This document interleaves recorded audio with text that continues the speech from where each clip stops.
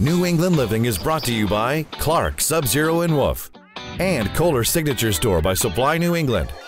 And of course, please stop into the all-new Seven Tide in the Seaport District in Boston. Today I'm on my way to Middletown, Rhode Island, one of 3 towns on Aquidneck Island, the largest island in Narragansett Bay. South of Portsmouth and north of the resort city of Newport, Middletown is aptly named right there in the middle and offers historic attractions, outdoor recreation, miles and miles of sandy beaches, and thousands of pristine acres of nature preserves.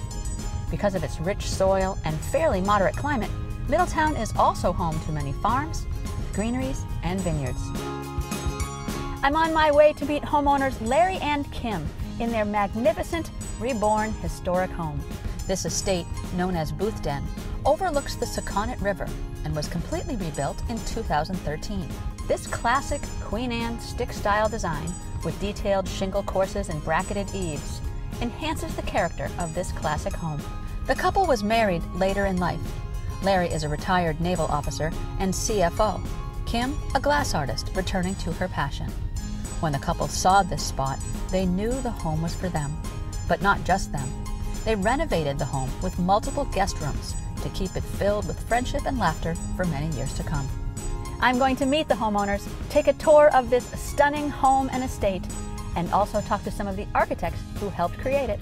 Then Larry and Kim are turning their state-of-the-art kitchen over to a local chef and me. We're going to cook up a delicious dinner and celebrate New England living in Middletown.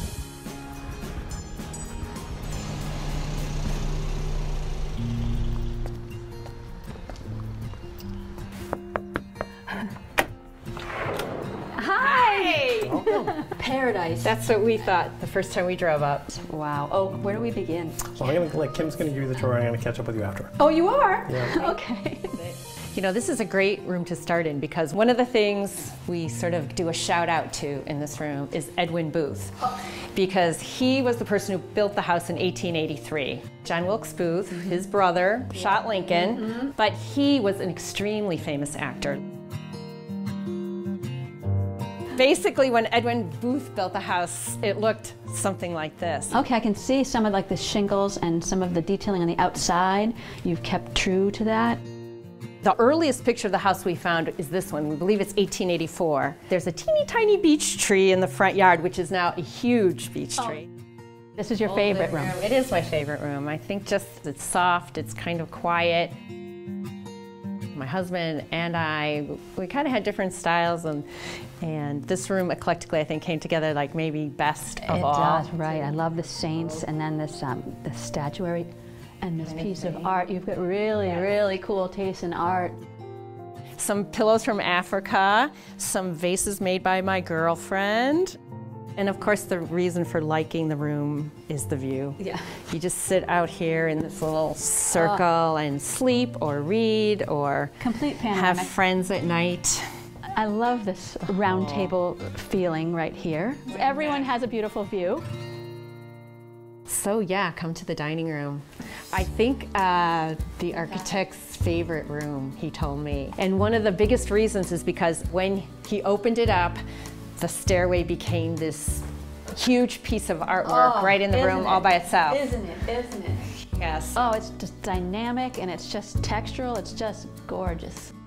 All right, so your favorite room, the architect's favorite room. We should go into the kitchen because that is everyone's favorite room. Almost all our friends like to cook, so hardly anyone gets to come here and not participate in the cooking process. That's a great island for everyone to be involved. We both said, this is really cool, we need to have it. Cool. And I think he was surprised I liked it, I was surprised he liked it.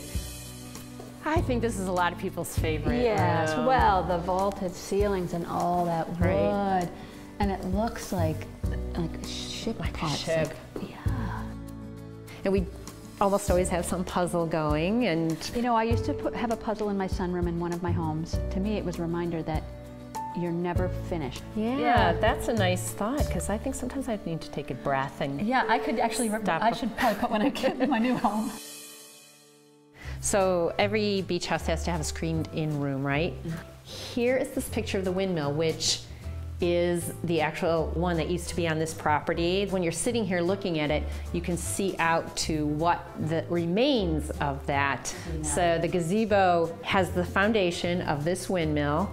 You know, it's fun to go out there, kayaking, seeing boats go by. Oh, that's what we're gonna do. And the things, yeah, later. we're gonna do. So this was a requirement. We really wanted to have at least one bedroom on the first floor. I love that chandelier. Yeah, thank you, I know. When I saw it, I'm like, okay, we're having a green room. My uncle's paintings are green, and that's green. That's and inspiration. It has to be. But also this doorway. I know, right? Oh. It's a good view from the end of the hallway. Okay, so now the second floor. How many guest bedrooms do you have? Well, yes, I think we have 9 altogether. 9. Yeah. Every single guest room has its own bath? It does. Okay, so this is our master suite. Your master suite. Oh, right? it's a nice sitting area here. You can here. sit here. This is where we sleep. I always wanted a room that just had a bed. Ah, look at the ceiling Yeah, too. is that great? And it's nice. So, all right, go that way. Oh my. Okay, I think I lied before about my favorite room. Oh wait, did I just see that? Yes. No. Oh, iridescent tiny tile. They're so pretty. That's it. That is cool. Oh, the shower's in there. It's in there. This is really one of my top favorite spaces now. I'm spoiled. Kim. Okay, the best thing is Larry has his own bathroom. So I also don't have to share. And then you can have it very, you can have it ba ba ba boom, bling. And you can have a little masculine, and these tiles are really neat. So if I had taken you down into the old basement, you'd be scared. Basement's scary anyway. Well, this we call the tasting room, which, yeah, the circle arrangement, again, it's kind of kooky, sort of a man cave kind of thing. It has sort of a little medieval. Right? Cellar-like, because we're gonna go in here. Oh, look at that door.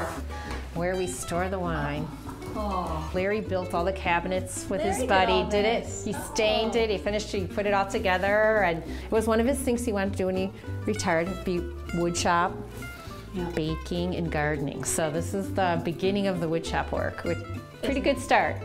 Tell me about this drum. Okay, so that's just really a table I saw and is fun. And but can you play it? You can, go ahead, sure, you can play it. Time for wine tasting. Time for the wine. Oh wait, where am I now? Yes, right here, just where you want to be, right? Tomorrow we could all get together and exercise.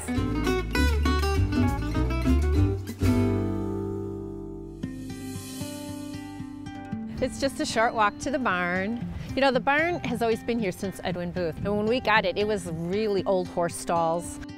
But what we're doing out here is not barn type stuff in a way. I have my art studio here. Yeah. Oh, this is a great space. So like oh, is this what you're working on now? Glass. There is some more bedrooms though. Some kids between college and when they're starting their first job have stayed here for a couple months. So we've had a few weddings in the backyard, and this is the honeymoon suite. New England Living is brought to you by Clark, Sub-Zero and Wolf, and Kohler Signature Store by Supply New England. And of course, please stop into the all-new 7 Tide in the Seaport District in Boston.